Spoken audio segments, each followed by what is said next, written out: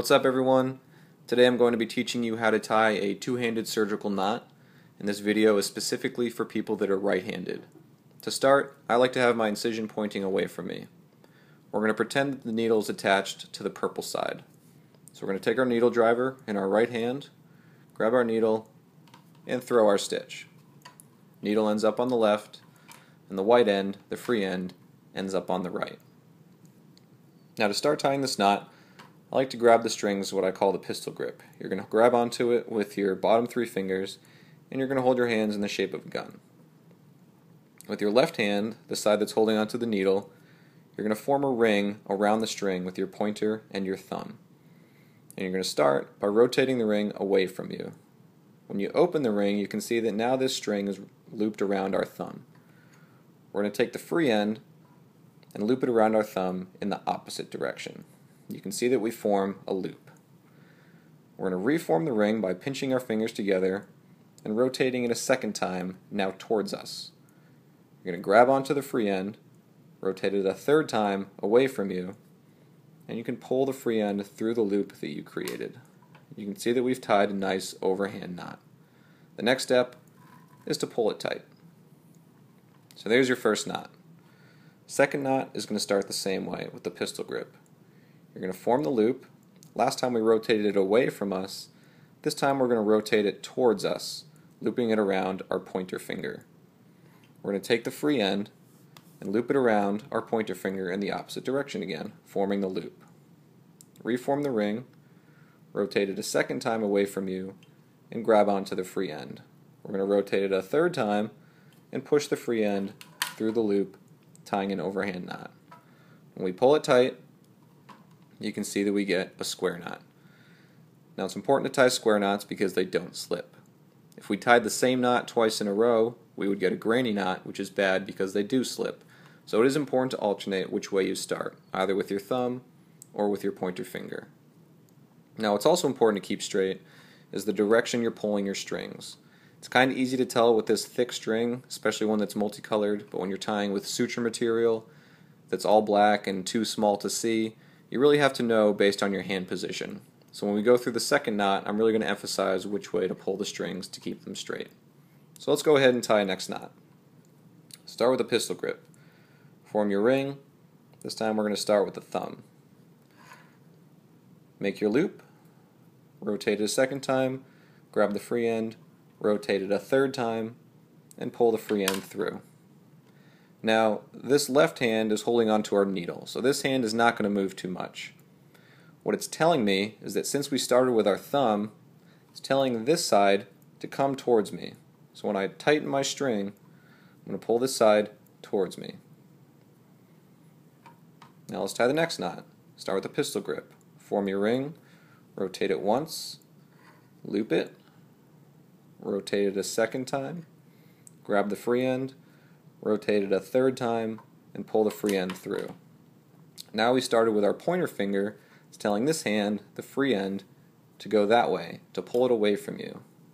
When I pull it away from me, you can see that I get another awesome square knot.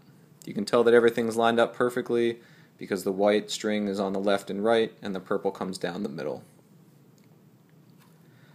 So let's just tie one more third knot to really drive this point home. Form your ring. We're starting with the thumb. Loop it, rotate it a second time, grab the free end, rotate it a third time, pull the free end through. Started with the thumb, pull the free end towards us. And the last one, form your ring. First rotation over your pointer finger. Second rotation, grabbing the free end. Third rotation, pulling the free end through. Started with the pointer finger, pull it away from you.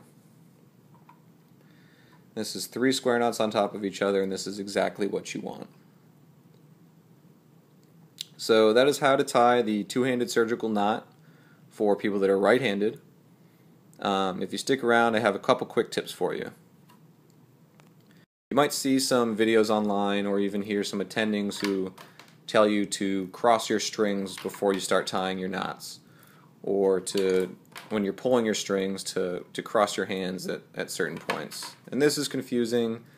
I'm going to show you why. So after you throw your stitch, you're going to see some videos that tell you to cross your strings in the beginning. Now here's your first problem. We took our needle and we just whipped it around. Probably stuck our teammate. So that's the first mistake that I don't like doing. Now the reason they do this is because when you tie your first knot, you can pull your strings to their respective sides and you get a nice overhand knot. And this looks nice. But in order to tie this knot, we need to throw our needle and cross our strings to start. Now for the second knot, if we pull to the same side, everything's going to get tangled up. Now we have to cross our hands in order to tie a square knot. This kind of hurts my shoulders. I'm getting confused, and I don't like doing this. So by crossing our strings in the beginning, we threw our needle, crossed our strings, and crossed our hands, all to tie one square knot.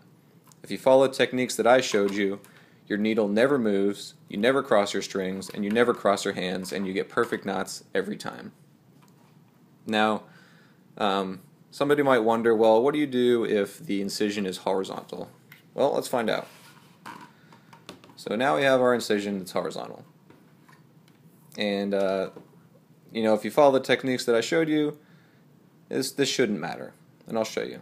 Let's start with our technique. So we have our pistol grip, and we're tying first with our thumb.